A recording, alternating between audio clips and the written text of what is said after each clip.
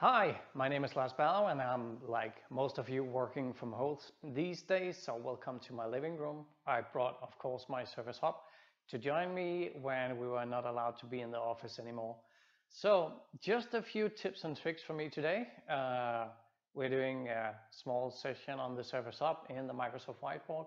As you might see, I'm already signed in.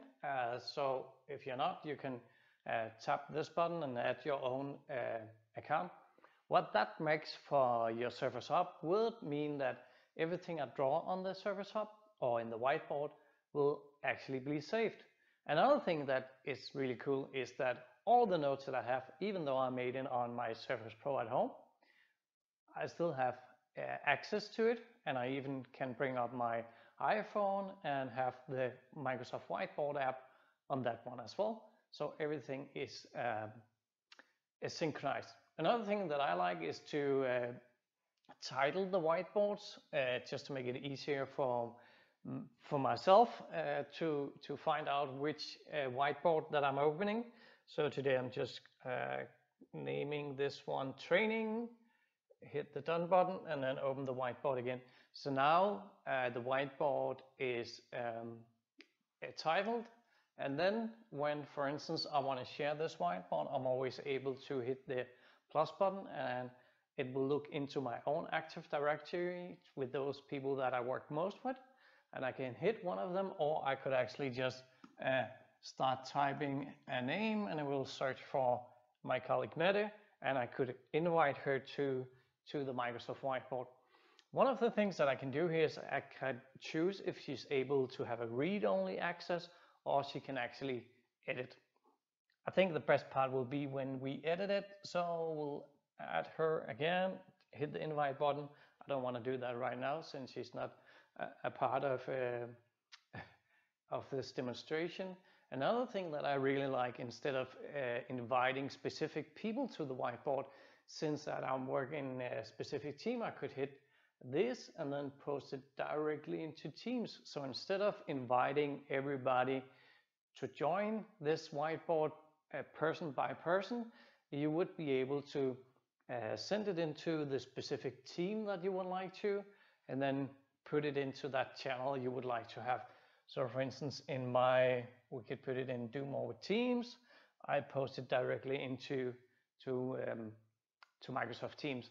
And then everybody in that team and channel would be able to participate in the Microsoft Whiteboard. And that is a really nice and easy feature to share the knowledge and also share with everybody in the team. And then what you will see is when you invite into Teams, let me see if I really did post it.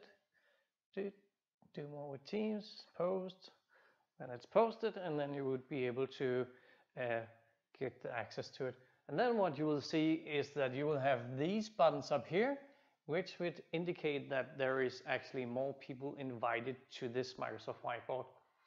And then when people start to join the whiteboard and actually start to drawing and participate in the collaboration, you will have a participant list here. So it's not everybody that is in the team that would be shown here in this side, but you would be able to do it when they actually have joined the whiteboard.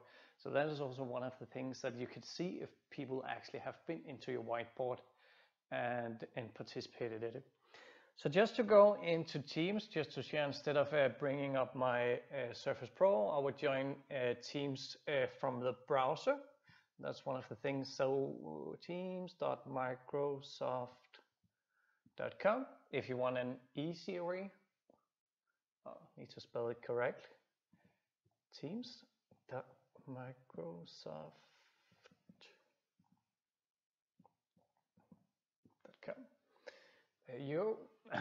And one of the things that we really miss sometimes is the full Teams feature on the Surface Hub, but you would be able to use the web app instead, and then just open up your Edge browser, sign into the Surface Hub. Since it's a single sign-on, you would be able to have the very easy access to the whiteboard. So let me go to my Teams, do what my Teams. You can already see that this is there's a new post in there, and then you would be able to see the latest post, and it's even including the training link and also the name of the specific whiteboard. So that's very easy to hit the button right here, and then it will open up the Microsoft Whiteboard, and you will be able to participate even though you are on a PC at home, preferably with touch. That would make it a bit easier, but then you're actually able to collaborate.